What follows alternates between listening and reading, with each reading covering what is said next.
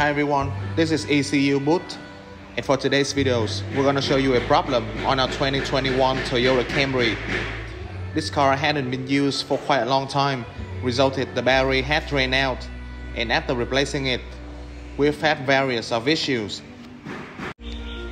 To be more specific, this car idles RPM is around 1500 to 2000, where it should be under 1000.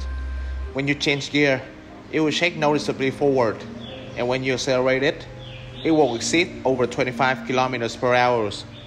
There's no feedback while you press the gas pedal, similarly to a leave home mode on Mercedes. And with that being said, let's go ahead and diagnose this car. So this is our Camry.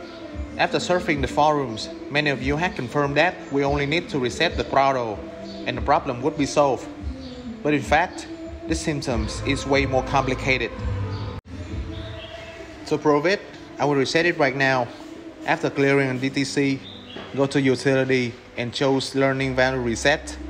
As you can see, we can erase the DTC, but after a while, it will come back and we cannot reset our throttle.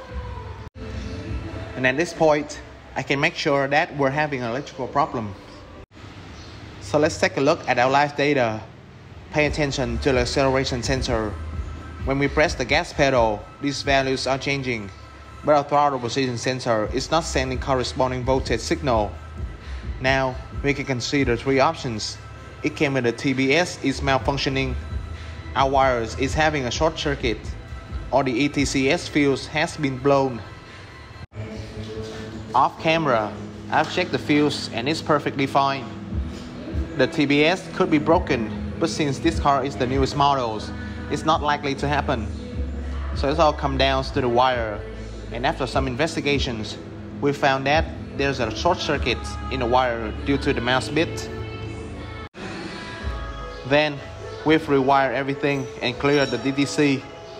Now I'm going to show you the resetting procedure. Go ahead and select the utility, then choose Learning Value Reset. Click on Next, and we're done. To conclude, this problem is not as simple as we see. We have to read and understand the data list, and from that, we can minimize our faulty area. Then start measuring, and we can fix it with the most efficiency and easily.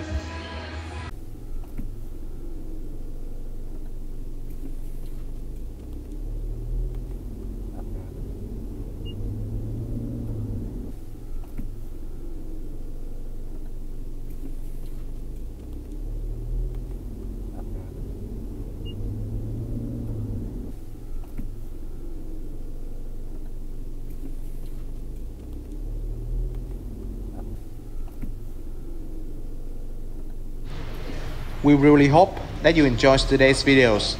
Thanks for watching and see you next time.